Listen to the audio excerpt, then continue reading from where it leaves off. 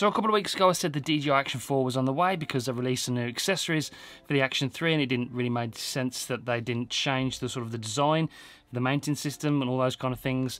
It just made sense to me that the Action 4 was on the way, and it's here. The DJI Action 4 was released today and looks like a good upgrade. I've seen some footage from a couple of other videos on the internet already. Danny Black, my mate from Australia, has done a really good couple of videos, and he's really been really impressed with the image quality out of this new camera. I haven't got it yet, I've pre-ordered it, it's on the way, so if you're new to the channel, make sure you do subscribe, press the bell so you don't miss any future uploads. I'm going to be comparing it against the GoPro 11, the Action 3, and even the Go 3, which was released about 3-4 weeks ago now.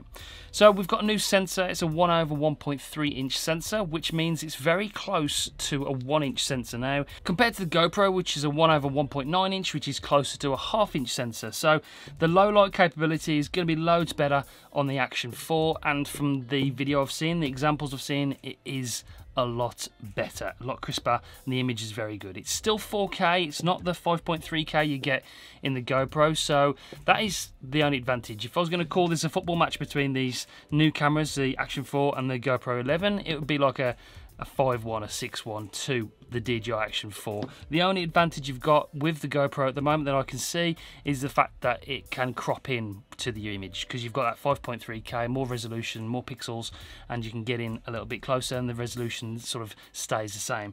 Apart from that, they've kept all the same features from this. It's a very slight design change. You've got some different ports on the top for the water drainage and the audio, very slight redesign, and then it's like a darker colour. The sensor is obviously bigger, they've improved that. Apart from that, it's pretty much the same. You've still got the colour sensor, you've still got the touch screen on the front and on the back. The menu controls are very smooth. I've been really impressed with using this. Probably my favourite action camera on the market, and they've just made it even better with that bigger sensor. So GoPro have got some real problems on their hand with Insta360 absolutely battering the market with some really great cameras. DJI up in the game with the new Action 4 and the bigger sensor, and the already better user experience in my opinion with this camera. It's just so much better than the GoPro. They've got to really up the game. I've seen some rumours of an edge-to-edge display. I've heard rumours of 8K 60, 4K 240, 6K 60.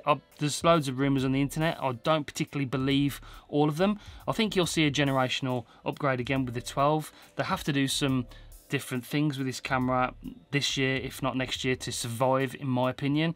I think they have to go 1 inch and just make sure that the image quality is still superior compared to the other action cameras on the market. So it's an interesting time, but I am going to be getting the Action 4 to compare it to the old one, the GoPro and the other cameras.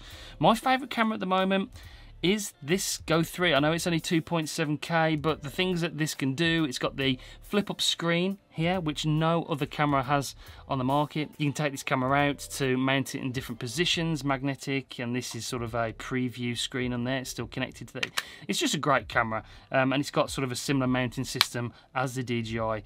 So these two at the moment would be my pick, my buy, if you're after an action camera.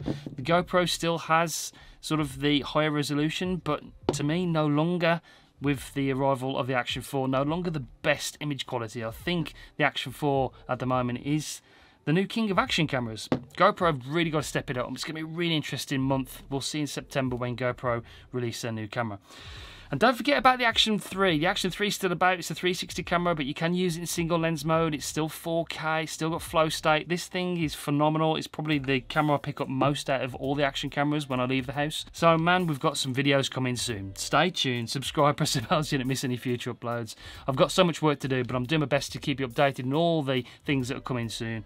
And yeah, stay tuned. Like I said, there'll be lots of videos coming really soon. Okay, that's it for this one. I shall see you on the next one. Take it easy. Bye, guys.